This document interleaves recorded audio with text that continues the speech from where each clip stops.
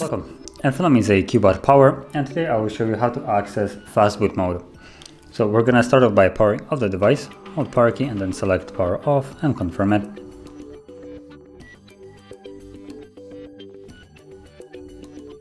Okay, now that the device is off, we will hold power key and volume up simultaneously.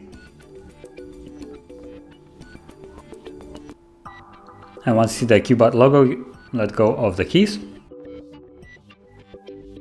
And from the recovery mode, we'll use volume keys to navigate, to select reboot to bootloader and confirm it with power key. You'll see rebooting to bootloader at the bottom of the screen, and then you should see Fastboot mode. And there it is, Fastboot mode. So the device is now in Fastboot mode. Now, if you want to leave this mode, all you need to do is just hold the power key till Fastboot mode basically disappears. Okay.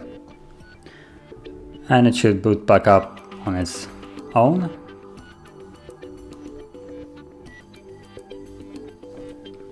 Let's see, or not. Yeah, there it is, it's turning back on. And we're now out of the Fastboot mode.